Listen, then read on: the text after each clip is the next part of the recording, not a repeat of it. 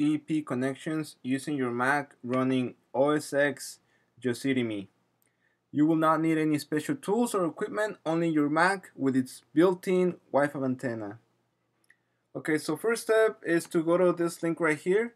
All the steps will be in the description below so you can follow me. So go to this link on the first step.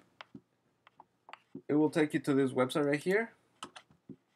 So go ahead and put in your Apple ID and your password, sign in. Once you do that, it'll take you to this page. And once you're here, you're gonna download two files. First, Xcode 6.2, and second, command line tools for Yosemite, and make sure that it's the same version as the Xcode that you downloaded. And I say that because there's older versions right here. So make sure that you have the same one, or else this process will not work. Once you do that, double click on the files and make sure to install Xcode 6.2 first, and after that install command line tools. So once you double click on them, it'll take you to a window like this. Just click continue, next, next, next until you're done with the installations. Once you have both of those files installed, you're gonna have to open up a terminal. You do that by going into the launchpad, click on another, and then click on terminal. Once you open it up, you're gonna copy this line right here without the apostrophes and paste it into the terminal. Once you have it, just click return, and if it asks you for your password, you just go ahead and put it in. You're gonna see a bunch of text, so press space to scroll down all the way to the bottom, and it's gonna ask you to type agree. So just go ahead and do that and press return or enter. And once that's done, just close the window. After that, you're gonna have to go to this link right here, which is this website over here, and you're gonna click on OSX 10.10 Yosemite.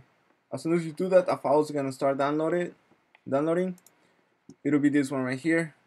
Same process as before. Double click on it. It'll take you to a window.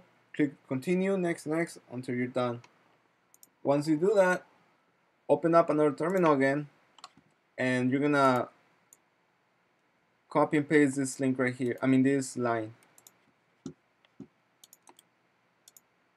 and then click enter. I think it's gonna ask you for your password. Go ahead and put it in. It'll be the same password that you use to log in into your Mac. And once you do that, aircrack should begin installing. You'll see a bunch of lines popping up. Just be patient; it'll take a while, but you'll know when it's installed, because you'll see this same line again.